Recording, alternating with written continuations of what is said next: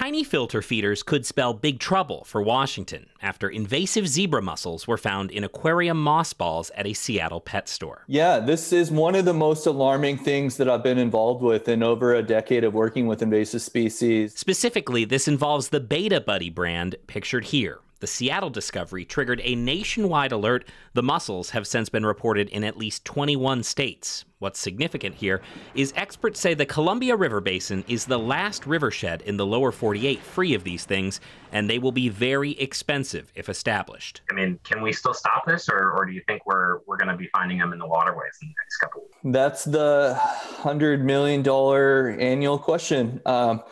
I think we're at extremely high risk. Because it literally will affect every citizen in the Pacific Northwest. WDFW Captain Eric Anderson says we've seen what zebra mussels can do across the country, clogging water intakes for dams, power plants, and irrigation. And he also worries of mussels on fish ladders cutting adult salmon swimming to spawn, or worse, in bypass pipes for young salmon heading out to sea. Imagine if all the insides of those pipes are covered with these mussels.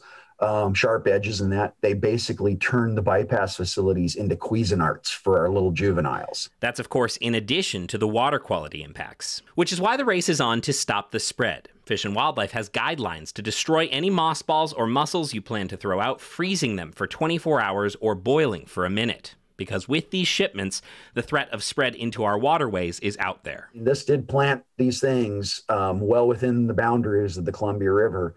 And if somebody does the wrong thing, we then have problems. Michael Crow, King 5 News.